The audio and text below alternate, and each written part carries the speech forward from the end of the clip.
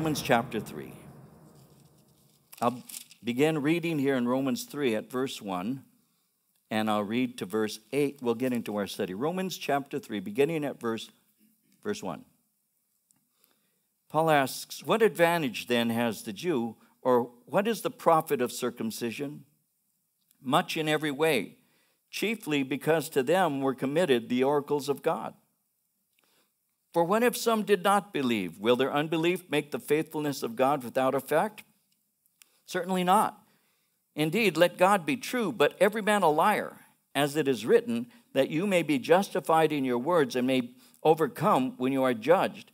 But if our unrighteousness demonstrates the righteousness of God, what shall we say? Is God unjust, who inflicts wrath? I speak as a man. Certainly not. For then, how will God judge the world? For if the truth of God has increased through my lie to his glory, why am I also still judged as a sinner?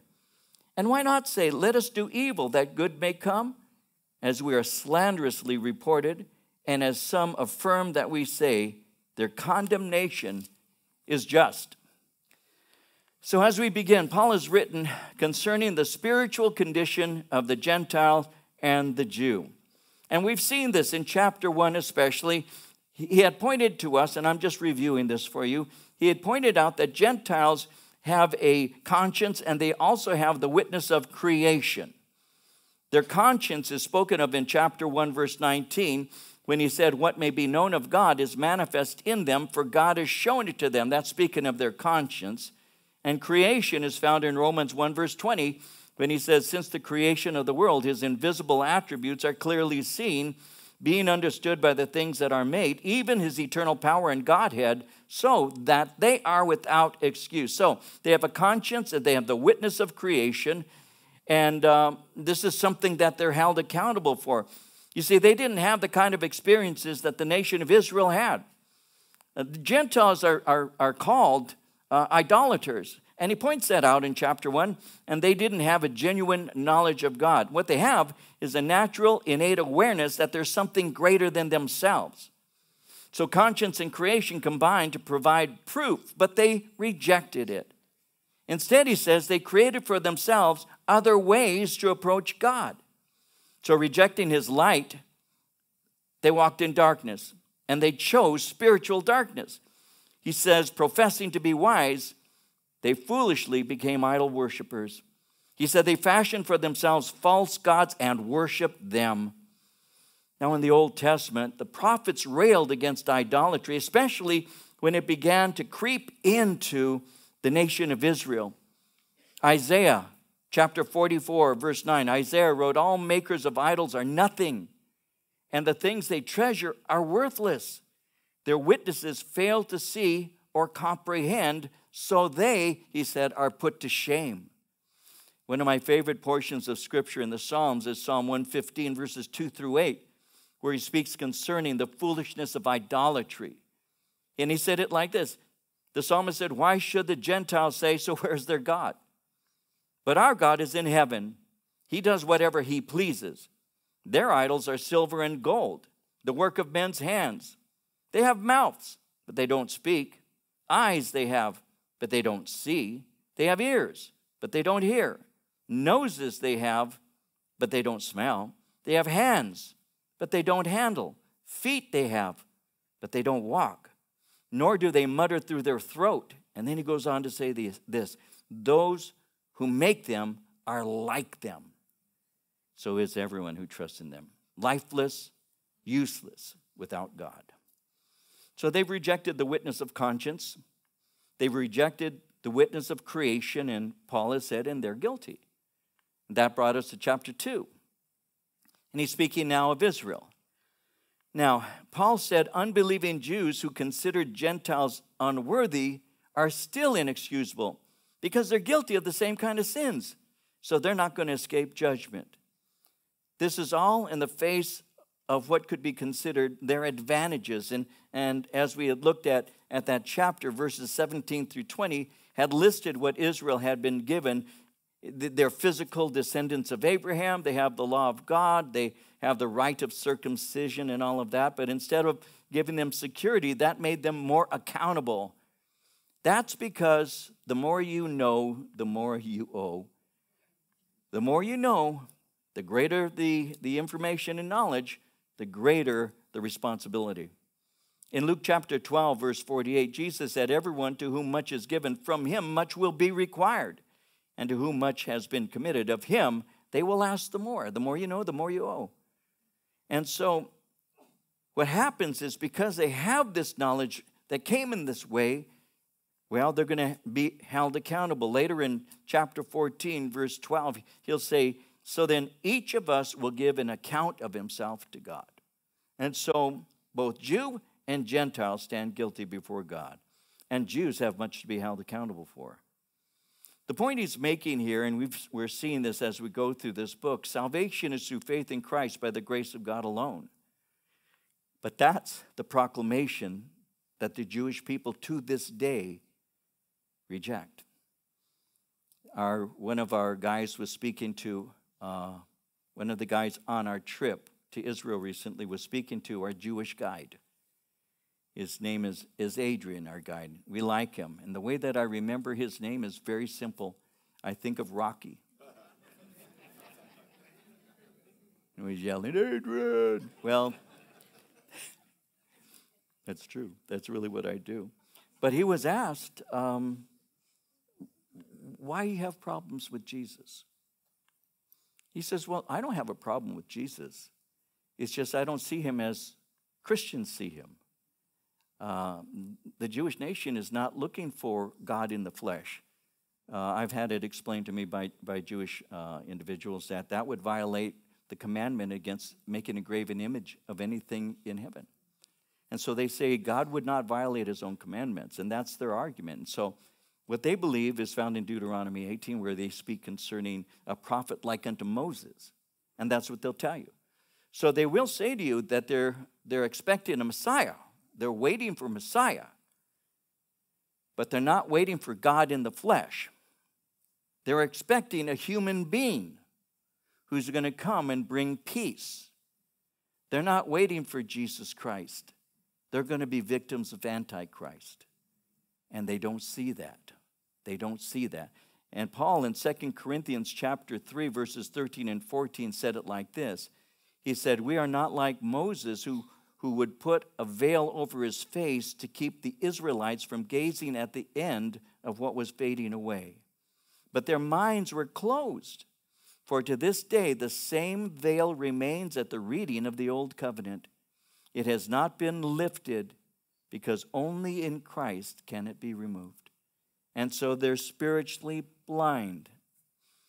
Now, when Paul was speaking concerning the advantages that the nation of Israel could have claimed to have, he was not saying that the law of Moses was unimportant. The fact is that the law gave spiritual advantage to those who understood its point. You see, the law had a purpose, but it couldn't save. The law was intended to be a schoolmaster to bring people to Christ. Charles Spurgeon, a great preacher of another day, said it like this. He said, I do not believe that any man can preach the gospel who does not preach the law. The law is the needle. You cannot draw the silken thread of the gospel through a man's heart unless you first send the needle of the law to make way for it. If men do not understand the law, they will not feel that they're sinners. And if they're not consciously sinners, they will never value the sin offering. There's no healing of a man till the law has wounded him, no, making him alive till the law has slain him. And so the point he was saying is, in order to have an awareness of the grace of God, you need to be aware of what the law was all about. That's the point he's making. He's saying it was to direct us to Jesus Christ. Talk to somebody who doesn't believe in God. Talk to somebody who thinks that it's garbage what you believe. Talk to them. Many of you do. And then they'll say, if you want to believe that, that's fine. And they don't have a moral code. And so they'll say everything's, doesn't really matter. I mean, you can believe what you want. If you want to believe that, that's okay too. But they don't have a standard the commandments that God gave to us a moral standard. We're aware of things through the commands that God gave to us, especially the Ten Commandments. So the laws in the United States, though people want to deny this, the law of the United States is built on the Mosaic and Christian Gospels, the Old Testament, New Testament. The laws come from that. You're not to steal. You're not to kill. You're not to lie. You can't bear false witness. These are moral things. It comes from the Word of God. So if somebody doesn't have a moral compass, they don't know what right is and they don't know what wrong is. That's a fact. Ask somebody. If you don't believe in God, then how do you make moral judgments? If somebody, we'll put it like this, say that and a teacher said this to his students. He said, if you don't believe in right or wrong, moral judgments or whatever, and everything is basically relative, then convince me, he says, and this was years ago when this could be done. It wouldn't be done now, but I'll use it as an illustration for the impact of it. He said, convince me that I have a gun. Convince me not to shoot you. And so somebody says, well, you shouldn't kill. Well, who says? And somebody else says, you shouldn't. And they're giving all these arguments. And finally, the one person who got through to the professor said, it'll make a mess. And the professor says, I hate messes. You're right. I won't shoot you. And the whole absurdity of that was to help the kids to realize that if there are moral laws, there has to be a lawgiver.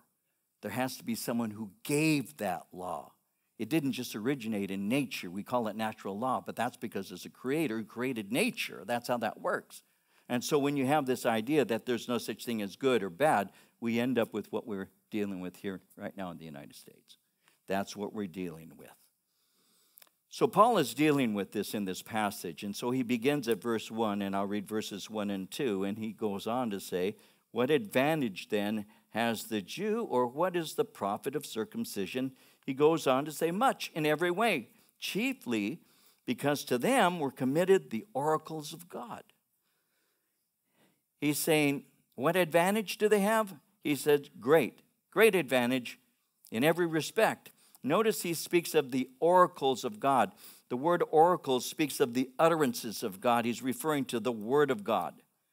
You see, God established a beautiful relationship with the nation of Israel. He chose them to be what he called his special people. In the Old Testament book of Deuteronomy, chapter 10, verses 14 and 15, indeed, heaven and the highest heavens belong to the Lord your God. Also the earth with all that is in it. The Lord delighted only in your fathers to love them, and he chose their descendants after them, you above all peoples, as it is this day. What an advantage. So they had a special advantage.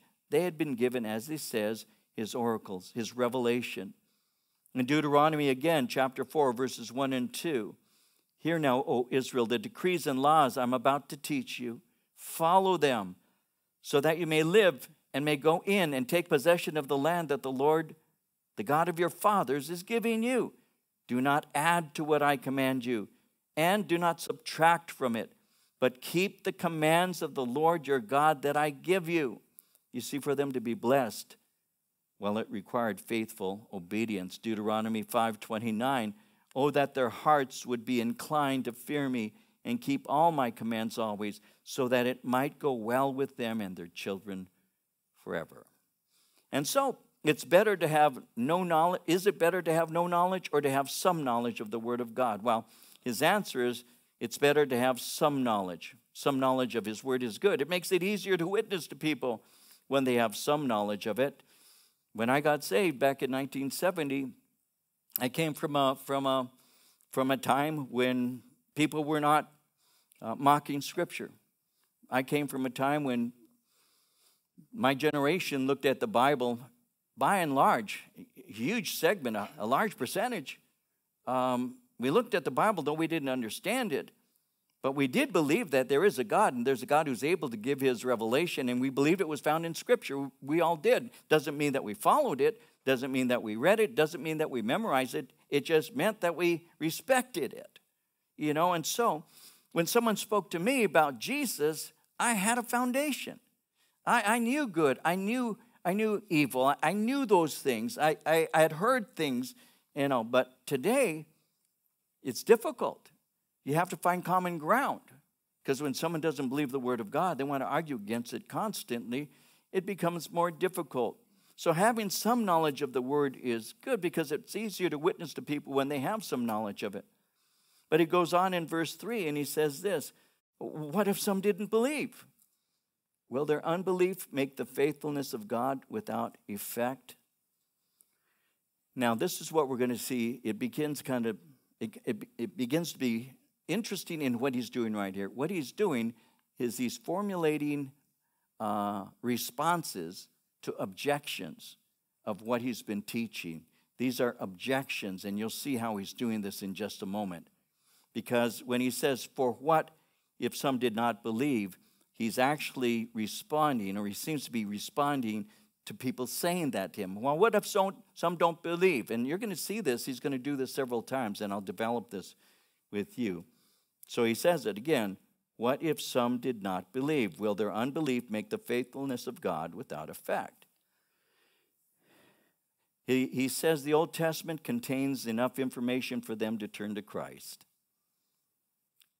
When you read the New Testament, there's a very interesting story. All of us should be or are familiar with it. It's found in Luke chapter 16. It's the story of Lazarus and the rich man. You remember that story? Lazarus was seated at this rich man's gate, begging for crumbs. The rich man sat at a table, and he had banquets every day. Jesus uses that illustration, and he says that Lazarus wanted just to survive off the crumbs from this rich man's table, and even described him as being full of sores, and the dogs would come and would lick his sores. So he's showing the poverty and the need of one in comparison to the riches of the other. And he says, and both of them died. He says that Lazarus was carried to be buried by angels, but that the rich man also died, and he was carried by some men, to show a comparison between the welcome that Lazarus got compared to the rich man.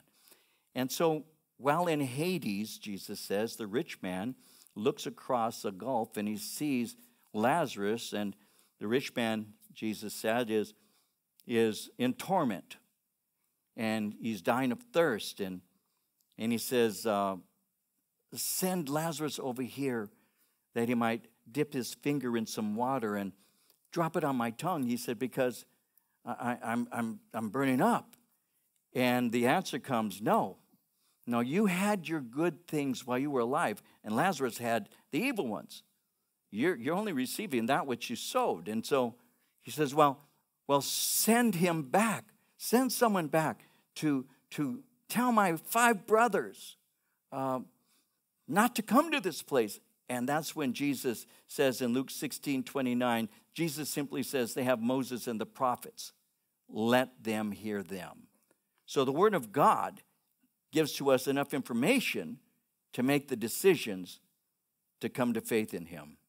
It has enough information to encourage faith in Christ because the Scripture reveals Jesus and salvation. In 2 Timothy 3, verse 15, Paul said to Timothy, from infancy you've known the Holy Scriptures, which are able to make you wise for salvation through faith in Christ Jesus. So, why did they not believe, seeing that they have the Word? Hebrews 4:2, listen to this one. We also have had the gospel preached to us, just as they did.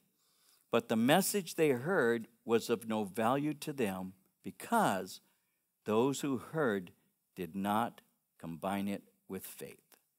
You hear the word, but you don't place your faith in it. You have information, but information isn't enough. Information needs to be taken in. You need to take it in, you assimilate it. So information needs to be assimilated. And when you assimilate information, it is to produce a transformation. And so information, assimilation, transformation. If you just have information but no assimilation, there's no transformation. And so when you hear the word, you put it into practice. They did not combine it with faith. So here's another question, verse 4. He says, first I'll pick up at verse 3, will their unbelief make the faithfulness of God without effect? Certainly not. Let God be true, but every man a liar, as it's written, that you may be justified in your words and may overcome when you are judged. And so, does unbelief nullify God's faithfulness? No. He quotes Scripture, actually, to make this point. Psalm 51 verse 4 says it like this: against you, you only have I sinned and done this evil in your sight, that you may be found just when you speak and blameless when you judge. He's saying that man's faithlessness will not annul God's faithfulness. Just because someone doesn't believe doesn't mean that God's word is untrue. The ignorance of the law is no excuse, right? I didn't know I was supposed to only go 45 here and I was going 70. Ignorance of the law doesn't give you an excuse. Well, he says, what about our unrighteousness there in verse 5? If our unrighteousness demonstrates the righteousness of God, what shall we say? Is God unjust who inflicts wrath? He goes, I speak as a man, certainly not. For then, how will God judge the world? Now, that is an argument, by the way, against what has been called classically cheap grace. Here it is. We sin because it's natural for us to sin. This is the argument. Since it's natural to sin, it must be that we were designed this way. Have you heard that argument? That's going on right now. This male swimmer who won, the championship, he was like ranked 80th as a man, and suddenly he's ranked number 1 as a woman. Well, he says, I'm a woman trapped in a man's body. We do what is natural for us. That's an argument that's in Scripture. It's been going on for thousands of years. So since it's natural for us to sin, that must be how we were designed. So if that's true, how could God judge us for doing what is natural? So what he's saying, and this is the argument, the deeper the sin, the deeper the grace. And how could God judge us? Because if deep sin results in great glory, how could you say that? Well, first, Paul says, God is just, and he justly judges sin because it is right to judge sin. Psalm 7, verse 11, God is a just judge. God is angry with the wicked every day. Jesus in John 3:36 said this, whoever believes in the Son has eternal life, but whoever rejects the Son will not see life. Listen, for God's wrath abides or remains on them. God is a just judge, and he inflicts wrath. Well, verse 5, is he unjust? Again, he created us with the ability to sin, so it's his fault, right? If it's natural, doesn't this make God unfair? Verse 6, certainly not. How will God judge the world? If we sin because it's natural and aren't accountable, how can there be judgment? Well, we have a disposition to sin. And though we have a disposition through our fallen nature, we also we are people who are deserving of judgment. And according to 2 Thessalonians chapter 1, verses 6 through 9, it's a righteous thing with God to repay with tribulation those who trouble you, and to give you who are troubled rest with us, when the Lord Jesus is revealed from heaven with his mighty angels, in flaming fire, taking vengeance on those who don't know God, and on those who do not obey the gospel of our Lord Jesus Christ. These shall be punished with everlasting destruction from the presence of the Lord and from the glory of his power. We have a disposition to sin, but we are still accountable for it, is the point he's making. Now, here's another argument, verse 7. If the truth of God has increased through my lie to his glory, why am I also still judged a sinner? Well, you're saying that I teach the more wicked a person is, the more he glorifies God. That would mean that if God's glory is enhanced by sin, why not continue in sin and sin even more? The deeper the sin, the deeper the grace. The deeper the grace, the greater the glory. So you're saying if this results in his glory, Why am I being judged as a sinner? This isn't fair. It makes no sense. I should just keep sinning. And if I sin even in a worse way, then doesn't God get more glory by my life? That sounds ridiculous, doesn't it? But I've encountered people over the years who think exactly that. Exactly that. I had a guy call me up many years ago now in my office, and it just so happened that our church was relatively young at that time, and I had more opportunity to take an appointment that was spontaneous. And so he called up and he said, I need to see you. And I said, I'm sorry, I'm preparing a Bible study. He says, don't you take lunch? And I don't take lunch. I said, no, I don't. I work through it. He says, I take lunch at 12. Can I come and see you? And I said, can I talk to you on Sunday? No, I need to see you now, Pastor. I really need to see you now. I'm really going through it. I need to talk to you. So my heart went out to this guy, and I said, okay. I said, why don't you come at noon? I said, and I'll spend some time with you. He said, I'll be there. I'll never forget the conversation. He came, he sat across from me. He introduced himself, shook my hand, sat down. He said, I just have one question, Pastor. And I said, what is that?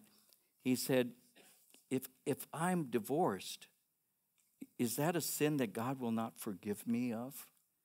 And I said, divorce isn't the unforgivable or unpardonable sin. Jesus Christ died on the cross to set us free from guilt. And divorce isn't going to keep you from heaven. Divorce isn't something that will block you from entrance. He says, so if I was divorced, I could still go to heaven. I said, if you've repented, and I didn't realize what he was doing. I found out later. He had an affair going with a woman in the office.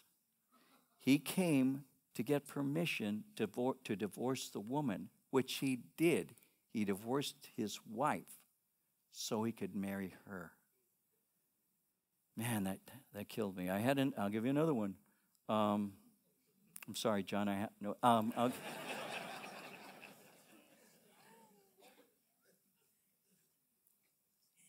Without giving a lot of details, there was somebody in our fellowship I knew very well. And he and his wife were going through marital problems, again, many years ago. They came to see me. I knew him very well. I knew him when I was an assisting pastor in another Calvary, and he had come to our fellowship. And he and his wife, I knew him very well. And they sat in my office, and she said to him in front of me, I'm going to divorce him.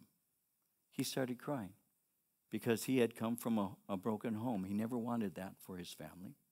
He had a little girl. He started to weep. And when she did it, I could see she looked from the corner of her eye. She just gave him a look, and I knew she did that on purpose. She stabbed him on purpose. That's what she did. And so ultimately what happened was this. Once again, cheap grace. She heard someone teach about God's permissive and perfect will. So she told her husband, God's permissive will was for me to marry you. His perfect will is for me to divorce you to marry your best friend, which is what she did.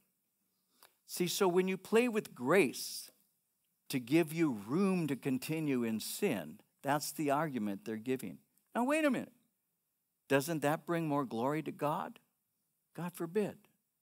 God's grace is to free us from the bondage of sin, not to give us permission to continue in it. In John 8:34-36, Jesus said, very truly I tell you, everyone who sins is a slave to sin. Now a slave has no permanent place in the family, but a son belongs to it forever. So if the Son sets you free, you will be free indeed. In chapter 6, we'll see this in verses 1 and 2 when Paul says it again. What shall we say then? Shall we continue in sin that grace may abound? God forbid. Certainly not. How shall we who died to sin live any longer in it? Again, grace doesn't free us to continue in sin. It sets us free from sin's power. And then finally in verse 8, he says, why not say, let us do evil that good may come, as we are slanderously reported, and as some affirm that we say their condemnation is just. People are saying Paul teaches people should do evil so good may come. And that's slanderous. The word slanderous, by the way, when he speaks of that in verse 8, as we are slanderously reported, the word slanderous it's actually the word blasphemous. It's where you get the word blaspheme. And it means to speak impiously or reproachfully. It speaks of speaking or writing about something in an abusive and demeaning way. In other words, people are falsely accusing Paul of teaching this error. Now his accusers think he's diminishing the law of Moses. Does he think he can break the law instead of keeping it? Does he think that his disobedience it gets reward instead of judgment? But they couldn't see grace. They didn't see that the love God has for people has been revealed clearly through his son Jesus Christ. And God's grace is demonstrated by his love for us, but it's also demonstrated by our love for others. In Galatians 5:14, the entire law is fulfilled in keeping this one command: love your neighbor as yourself. So he's saying, don't misunderstand grace. Grace sets you free to serve God, not to continue in sin. Glory is given to God in proportion to the depth of a person's sin. In Romans 5:20, the law entered that the offense might abound, but where sin abounded, grace abounded much more. See, the beauty of a testimony is never the events that took place in the testimony. I've said this recently. I'll say it again briefly, but I've heard testimonies, and many of them, and sometimes the testimony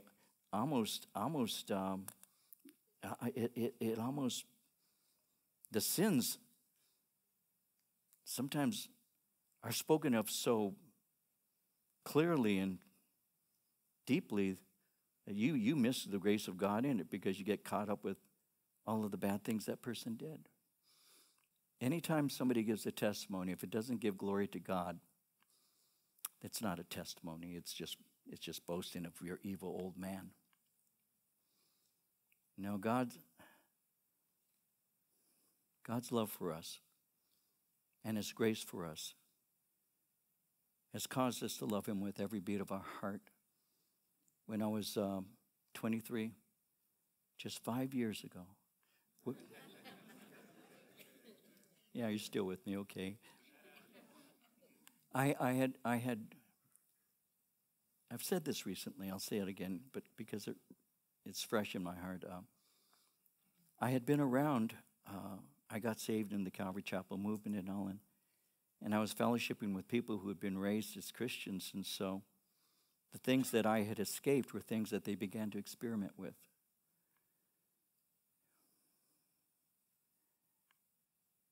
And I had a particularly dear friend of mine who had never had a beer in his life, who decided that it was time for him to drink. He was 22 years old. I was 23. I was an alcoholic. I'm not somebody that just drinks a beer. I drink a pitcher. That's how I was. You know, and some of you know what I mean by that. I wasn't a casual drinker. I had a mission. And I was going to be drunk. And that's a fact. That's why I drank, right? So I got saved. And I don't have the taste for alcohol anymore. And I'm free. I'm free. My friend, amen. Amen to that, yeah. But my friend wasn't addicted. And he was kind of sophisticated. He was college educated, moved on towards his doctorate. I mean, this is a very intelligent man, very good friend of mine. And he went to a Christian college called Westmont. He went to Pepperdine. He ended up getting his doctorate. This was a very brilliant man who'd been a Christian. I'd only been a Christian for a short time. And he wanted to experiment with alcohol, even convinced me that it's a good thing. And so I drank a beer with him. But I've told this story before. I'll close with it, though, because it matters. We were at a pizza parlor in Huntington Beach. And an old man, when I say old, he was probably my age that I am now, but he was old then. And he came walking in, an older man came walking in and sat directly in front of me. He wasn't more than 8 feet. No, because I had the table I was at, then that little aisleway, and his table. He's facing me. And they brought the pitcher, poured glasses. My friend poured glasses. The man's looking in my direction when I pick it up and take a drink and put it down.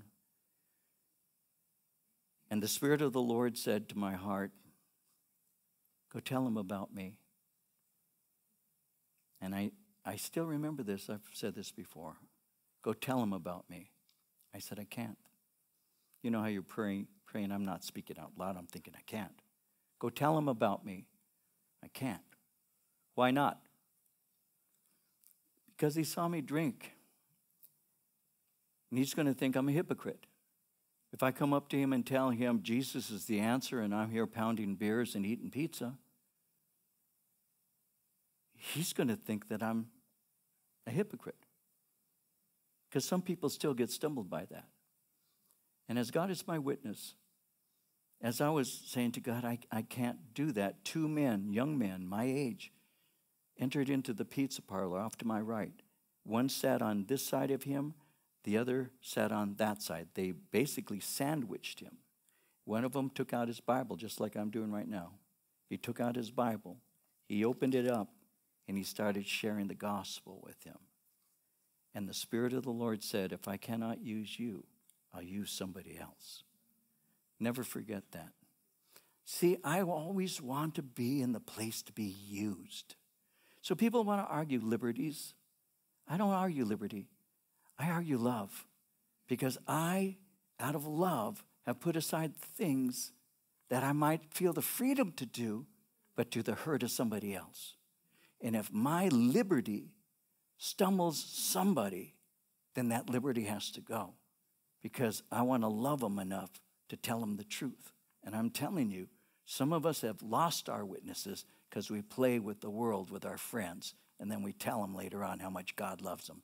Now, God's grace was given to me to set me free from my addictions and my sins, not to allow me to return as a dog to vomit to them.